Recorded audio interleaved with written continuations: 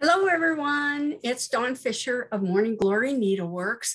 Welcome to my 6th FlossTube video. I just want to thank everyone who's already subscribed, commented, liked my channel. I really appreciate it. And a little housekeeping, as always, any links to items I describe or Facebook pages I talk about are in the description of the video down at the bottom. Below the video on Zoom, if you're on the home page, there'll be a little description down there. And if you click on show more, it will show the whole paragraph I've typed up, plus any links to my Etsy shop, my email, Facebook pages, all the information will be right there. So it's the 15th of March. I have a lot to cover, a lot of exciting news. So here we go. Life update. I'm very excited to announce that the new antique shop, Gulfport Antiques and Collectibles, is open and ready for business. And again, below in the links, I provided a link to their Facebook page, and our shop was actually featured this week or yesterday. So you can look at that and you can see more pictures and close-up pictures of some of the items we have. I'm going to go over some of that in a little bit. The address is 5812 28th Avenue South in Gulfport. And if you need more information or directions, you can call 727-851-9774. And also, if you're interested, you can follow our Facebook page for Morning Glory Cottage. That's our antique business that we have. And I've updated that page with pictures. So you can see some of the items we have for sale. So I thought it'd be fun to show a few pictures of the shop. On the left is actually the outside. That's 58th Street on the left there. And you can see the sign out front that says Gulfport Market, Comfort Cafe, which is real cute little restaurant. And then Antiques and Collectibles. And on the right, we're all the way at the end of the mall, or of the strip mall. And it's there's the front door, Gulfport Antiques and Collectibles. Now, I just wanted to show a few pictures. You can see this picture on the left is a view of the entire mall from the front of the store. So it's a nice, small little mall. You can get through it in a short amount of time, but I hope you stay longer and buy lots of stuff. But everything's very clean. It's very bright. There's no dingy areas. You don't have to crawl over stuff to get to everything. On the right is a picture of some of the items that are for sale. I'm going to show, these are not ours. This is not our booth, but these are some of the other vendors that have booths here in the mall. And some of these vendors actually came from the mall we used to be at, the Sunshine Skyway Mall. They also had shops in there, but when the mall closed, they moved in here. So, and they told me, so then we moved in here. So I'm very excited, but you can see everything's nice, bright, clean. Here's some more. Now on the left, that is all Jim Shore items, or almost all. I love Jim Shore. If you like Jim Shore, you're going to want to come and see all of this. She has some beautiful pieces for sale. Again, that's not ours, but I would like to buy it all and take it home, but I won't. And on the right, this is Chin. She was also at the Skyway Mall with us, and she makes these beautiful stained glass windows and hangings and lamps, everything. It's just beautiful. And she makes them right here in the shop. So it's just lovely. And here are some other vendors, just some of the items they have for sale. Again, more items for sale. Now this is our booth. So on the left is all our salt and pepper shakers. We have tons of them. We used to have like 5 times that many, but we sold quite a few at the other place. But we have a lot of unique salt and pepper shakers and a lot of different items. And on the right, there's some glassware, some different items we have for sale, just some fun items. On the wall, you can see there's a print. We have some lamps. Here again, on the left is some of the pottery and items we have for sale. I love the cat print with the little cat in a box. He's for sale. And above that is a really unique piece that was handmade. It's actually 3D. It's made out of fabric. The face and hands and legs are printed and then cut out. And the girl or woman that made this actually formed clothing out of napkins and lace. And her hair is actually, it looks like doll hair, I'm not sure, but it's like real hair. So it's a real fun piece, and that's for sale in our shop. And on the right, that's our whole shop. So you can see that's our little area, our booth area. We have a little bit of furniture.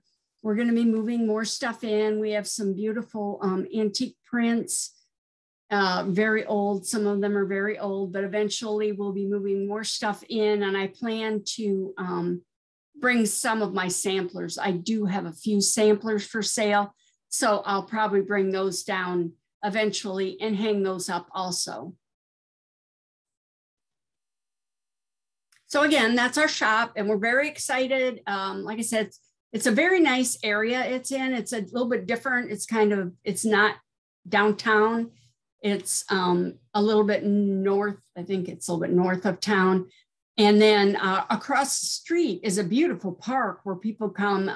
I can see a lot of people walking around. There's a big pond, people walking around. They have duck crossing signs. So it's a really nice area. And so it'll be a fun place to visit. So next on the agenda, I always talk about some of the vintage and antique items that I have in my collection.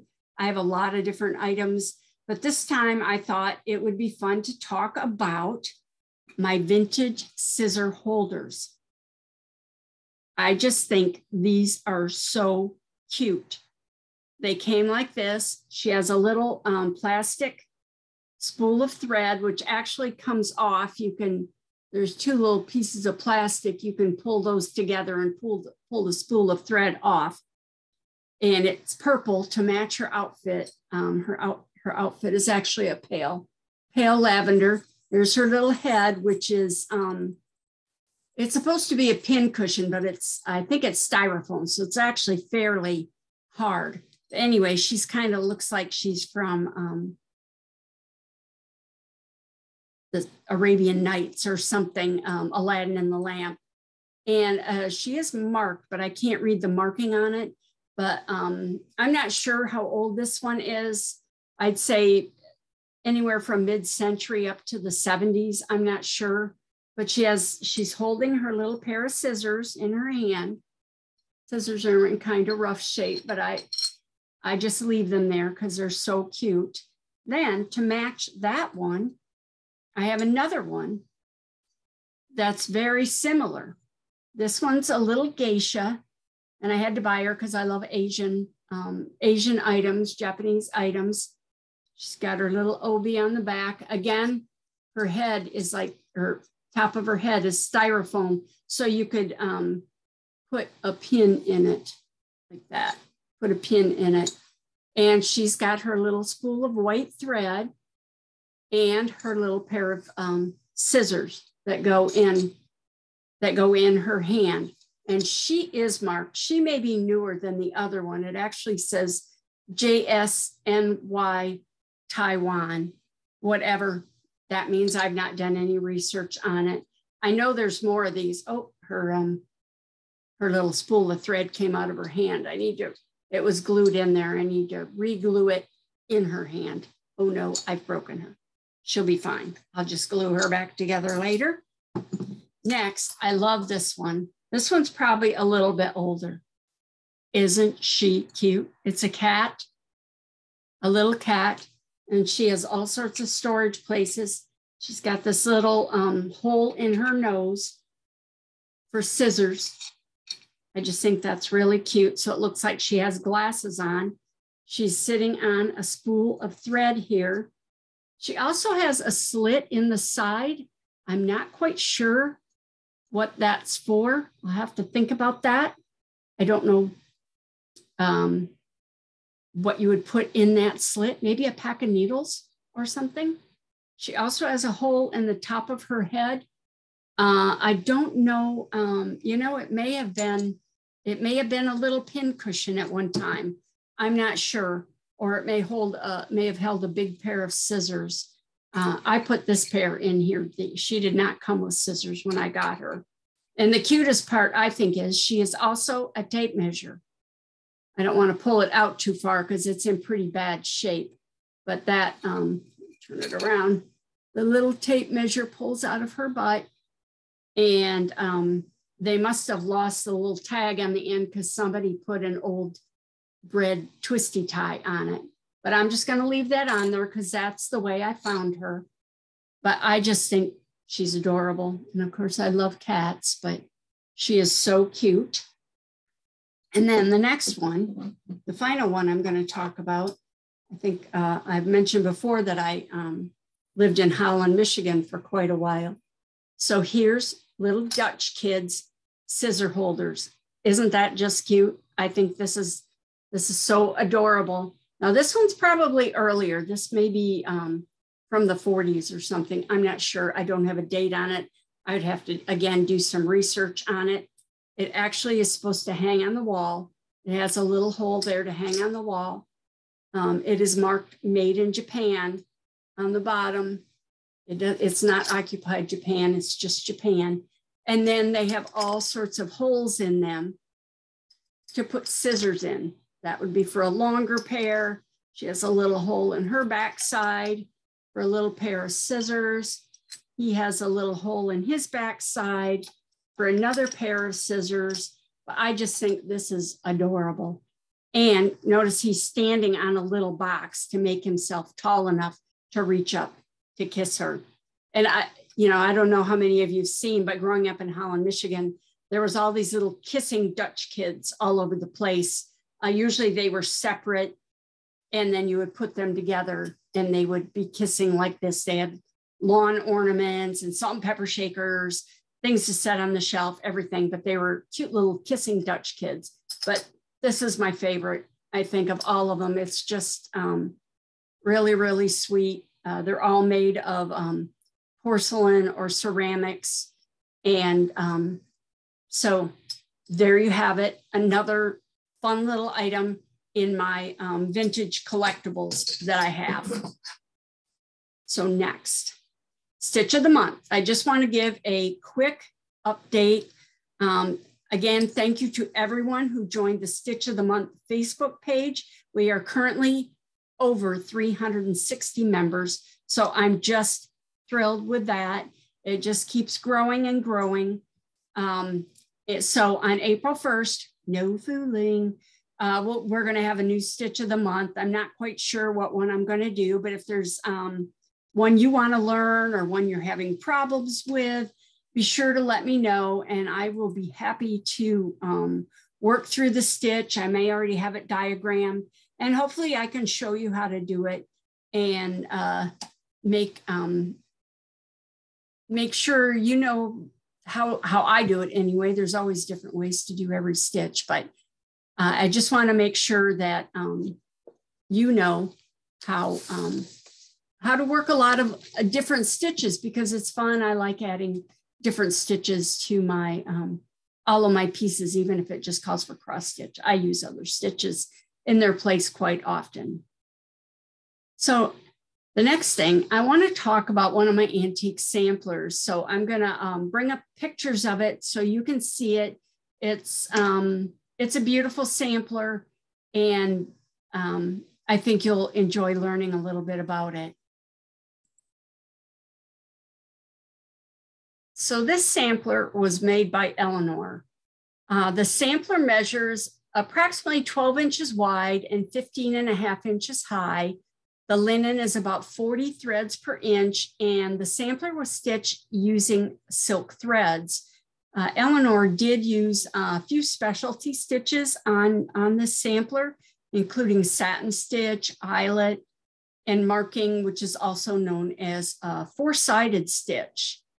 And the beautiful sampler, it was stitched by Eleanor, but unfortunately, we don't know her last name because someone actually cut it out of the sampler and they cut out the year it was stitched.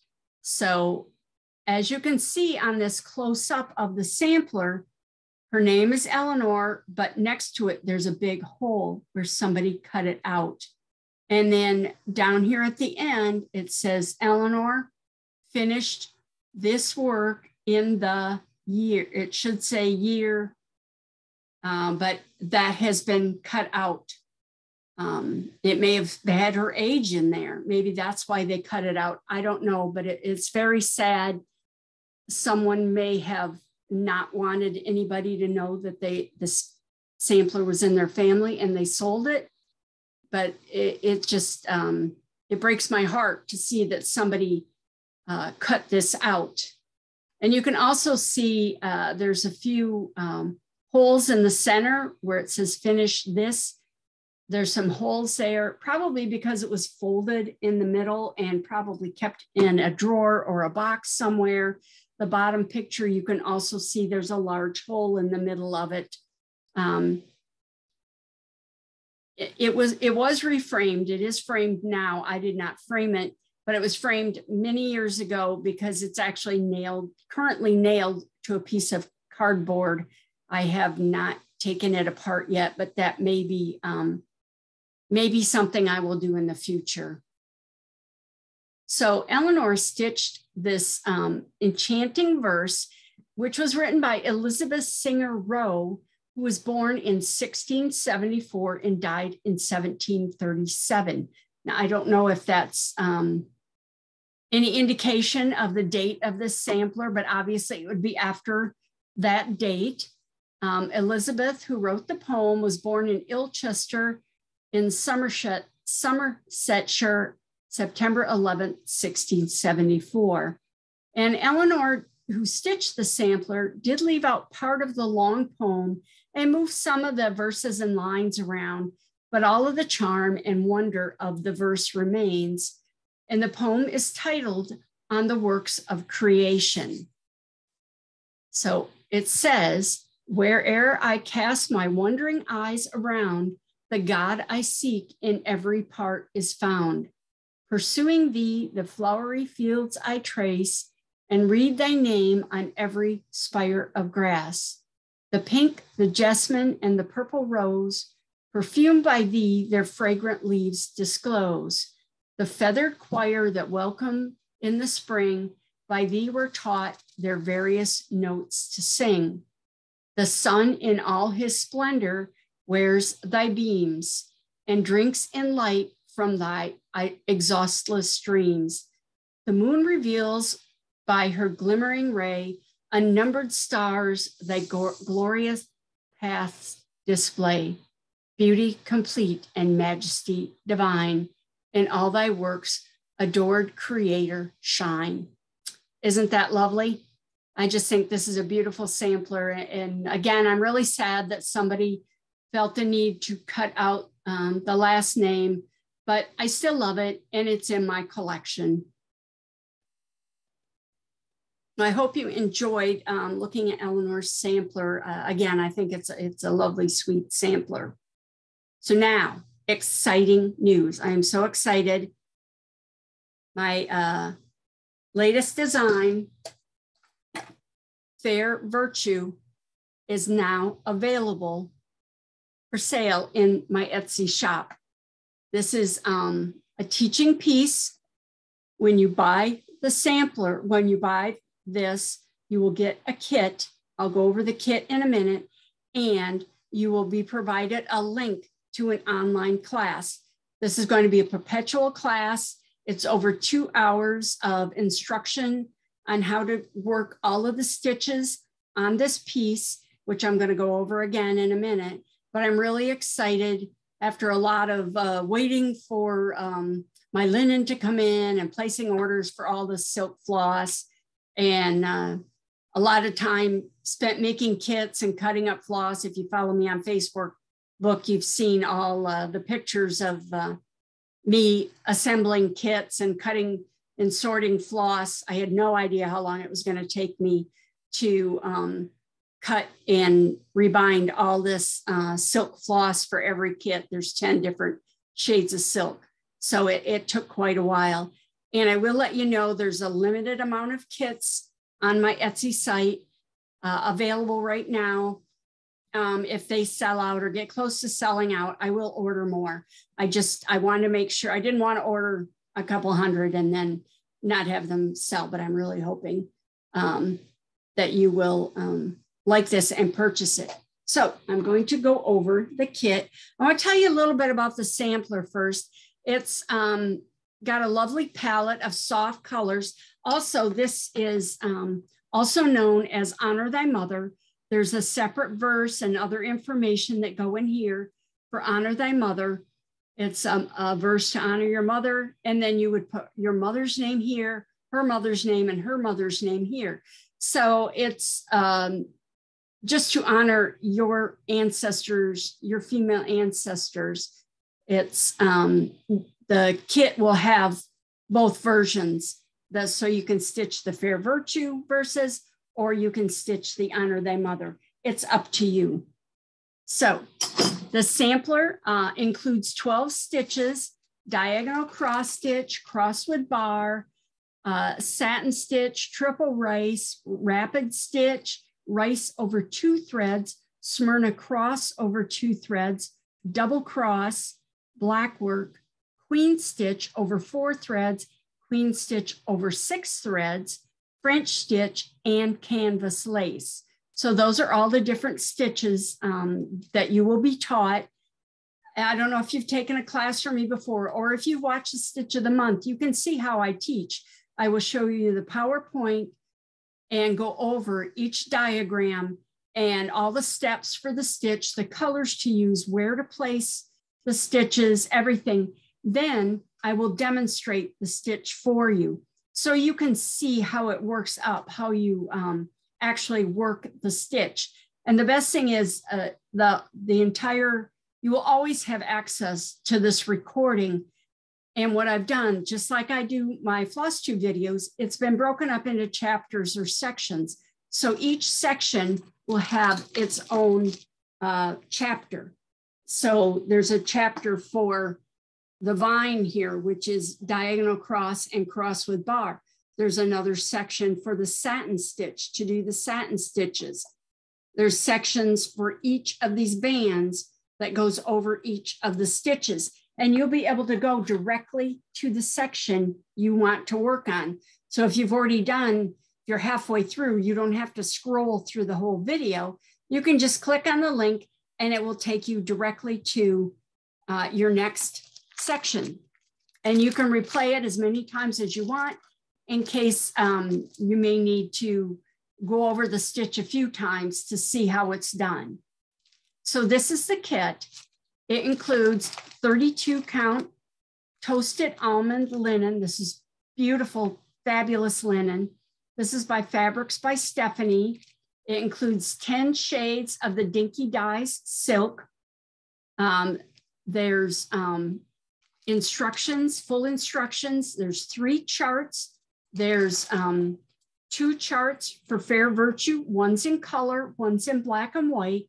Then there's a 3rd chart that is for the Honor Thy Mother, and that one's only in color. The sampler, other than the verses and words, are exactly the same, but that will give you the opportunity to use whichever verse you want to use. And I want to show you this. These are the beautiful Dinky Dyes silks that are included in the kit. There's 10 different shades of the silks, and they are just wonderful, fabulous to work with. I'm so happy that I use these. So, okay, so I've gone over everything that's in the kit. And then again, once you buy the kit from my Etsy shop, you will receive an email with a link. Once I ship the kit, you will receive an email with a link to the to the YouTube video. It will be on YouTube. It's a private listing that you can only get to if you purchase the kit, and you will have a link to that. And then you can just save that in your bookmarks and work on it as you have time. It's great because this is, a lot of people can't travel, or especially right now, don't want to travel, but it saves a lot of expense and time, and you can just take this class at home. So I'm very excited to bring this to you, and I'm excited. I posted it, and within a couple of hours, somebody had actually already bought the kit. So I'm very excited about that. And again, there's a link to my Etsy shop in the description below. But I'm very excited about that. And if you have any questions or comments, again, please comment in the below the FlossTube video here, and I will be happy to answer any questions you may have. So that's it for this FlossTube. Thank you again and again to everyone who has liked, subscribed, commented on my videos, and be sure to subscribe so you'll be notified when the next video posts. And goodbye for now, and I will see you on the 1st of April.